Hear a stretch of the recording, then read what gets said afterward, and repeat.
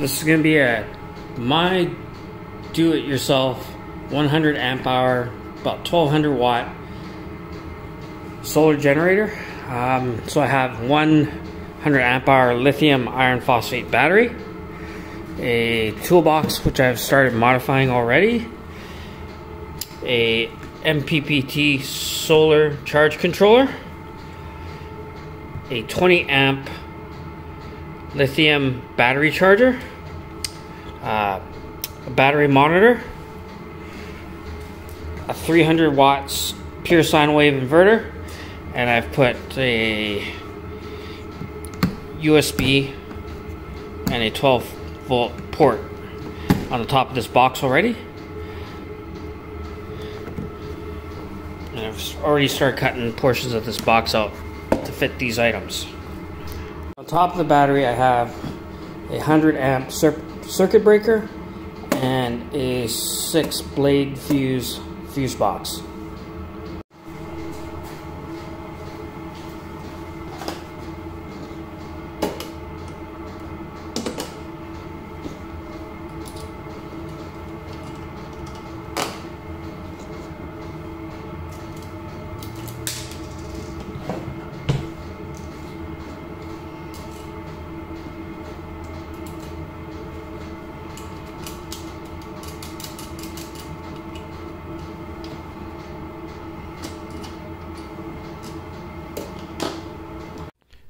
So I have my completed solar generator backup battery.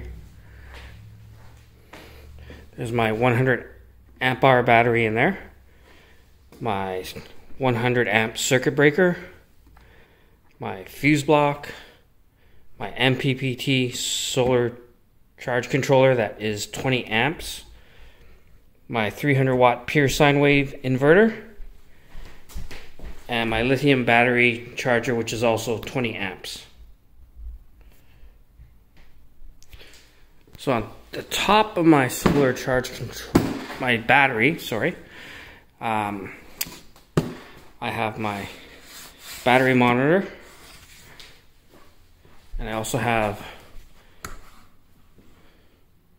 my 2 USB ports here and my 12 volt cigarette lighter plug.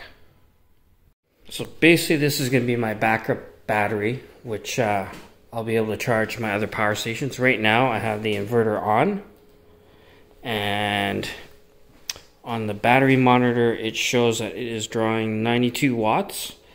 On the Jackery it's putting 77 watts in it. I believe the losses are in the power brick. So this battery is basically gonna be backup for my Ecoflow Delta 2 and my Jackery 1000 when we go camping. So I can also use the Jackery if I want to top this back up. I'll turn on the Jackery there, and let's see here, and then my battery charger will start charging.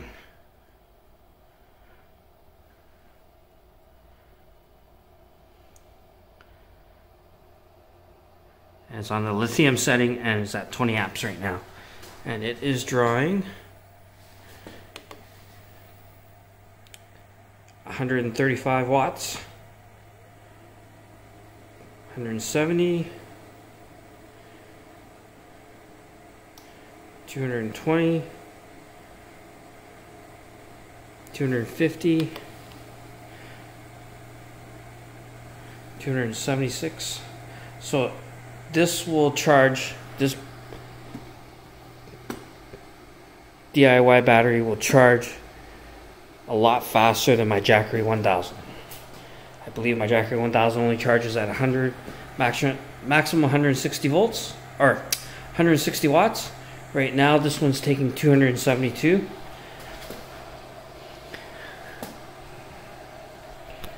Since completing my 1200 watt homemade solar generator, which is a lithium iron phosphate, I've used it twice for camping. I've used it to back up my Ecoflow Delta 2, which is in my camper. So at night I would plug in the DC cigarette lighter plug into this port, and this would transfer power from this lithium iron phosphate battery to my Ecoflow Delta 2. Now the charge rate was around 100 watts transferring over. So 100 watts is not a lot, but it works. But I thought I would like a little more transfer speed, about 200 watts, maybe 250. What I have done since then is I've added a DC to DC converter, which converts to 12 volt in this lithium iron phosphate to 24 volts, and it outputs through this XD60 port. And I also added a switch that can turn on and off this port. One thing I did find, that this is not a MPPT solar charge controller. It's just branded as MPPT. It's a PMW charge controller. So I have my River 2 here hooked up to the battery, and right now it's sitting at 98% and nothing is being transferred. But when I turn the switch on, it should start to transfer. There we go. And I'll get maximum 110 on the River 2. That's the maximum DC input and solar input. But if I hook it up to the Ecoflow Delta 2, you'll see about 200 watts being transferred when the battery is below 90%, and then it tapers off to about 170. So far, this battery has done its job of supplementing power to my Ecoflow Delta 2 and my Jackery 1000 when I'm out camping.